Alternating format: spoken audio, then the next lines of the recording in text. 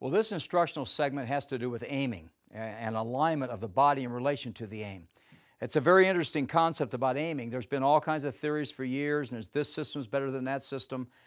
They all really boil down to the same thing, but the old ghost ball theory, where you basically have a cue ball going into an object ball and landing in what's called a position of a ghost ball. So I'm going to kind of explain that on the table here for you.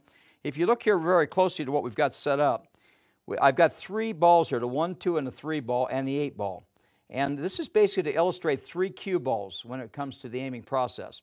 The actual cue ball would be the 1 ball, the follow-through cue ball would be the 2 ball, and the target cue ball or the ghost ball is the 3 ball. And I'm going to kind of break these down separately for you.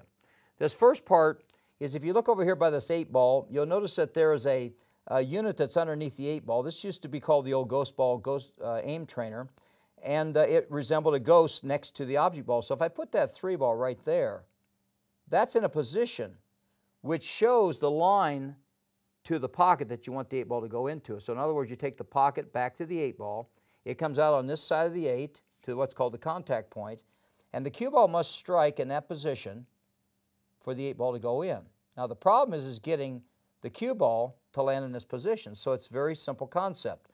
The object ball is normally 2 1/4 inches in diameter, and if you look at the circle here on the table, it's exactly 2 1/4 inches in diameter, and the center of this is 1 1/8 inches. Now it's not important that you remember the 1 1/8 inches, it's just important you remember that half the width of a cue ball is going to be your line of your cue stick to that point when you're lining up for the shot.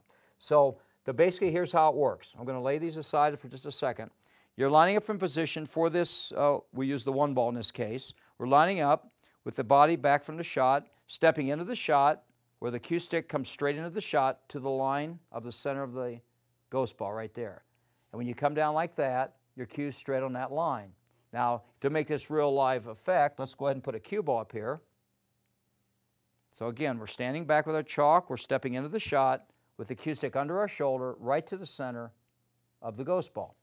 And we go back and forth to the shot. Again, we're going through that pre-shot routine. I kind of cut that short, but you would go through your pre-shot routine, step back, and basically the ball lands right there. And you notice the cue ball lands on the center of this circle.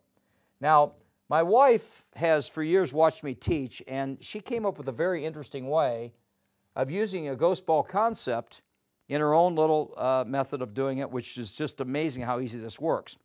If you take a piece of chalk, we'll lay this back under so you can see it very quickly. If we take a piece of chalk and lay the chalk from corner to corner up against the contact point of the 1 ball, if you look at the back end of the chalk, this corner, it's right exactly in the center of that ghost ball. Now when they invented the chalk, they didn't actually know that the chalk from corner to corner was actually an aiming device. I discovered it by accident here a few years ago.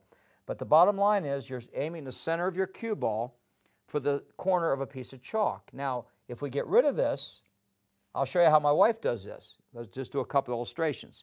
She'll go and line up to the contact point on the object ball in line to the pocket. She'll drop down straight to the table. Then she'll pull her cue stick tip back 1 1/8 or from corner to corner on a piece of chalk. That's also half the width of a ghost ball trainer, back to the cue ball.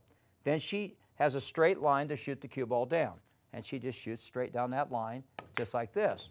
Now, she also can do it from the side. Let's say we have an angle to it like this.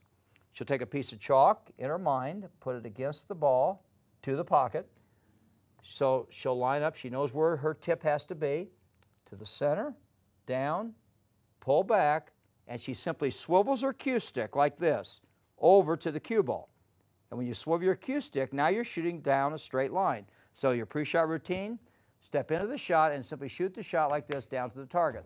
So it's amazing how easy this aiming technique is. You simply line up to the center of that ghost ball, or visualize a piece of chalk to the edge of a piece of chalk, and you can shoot hundreds and hundreds of shots without really this complicated theory of you got to do this and you got to do that. It's very simple. And that I know of is not anywhere in any book, but I've been teaching this now for several years, and it's had a big impact on players. So I hope that you learn how to use this simple aiming technique, enjoy your game, and I also hope in particular that you've enjoyed this CSI instructional tip.